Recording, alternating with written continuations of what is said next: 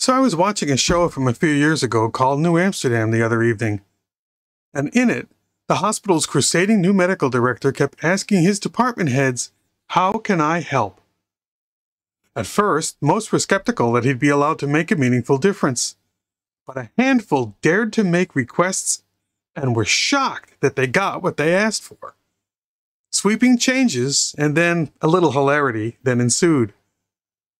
It occurs to me that this is a terrific analog to what we go through as information professionals.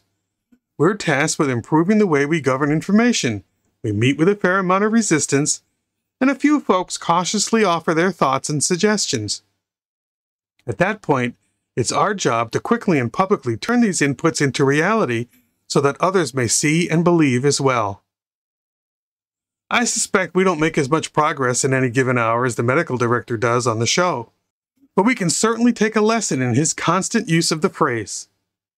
How can I help is a terrific mindset to adopt as you work to do information right in your organization, where it lets people know that they're not on their own, that things can get better, easier, more efficient, and that you're there to help make it happen, just as we are.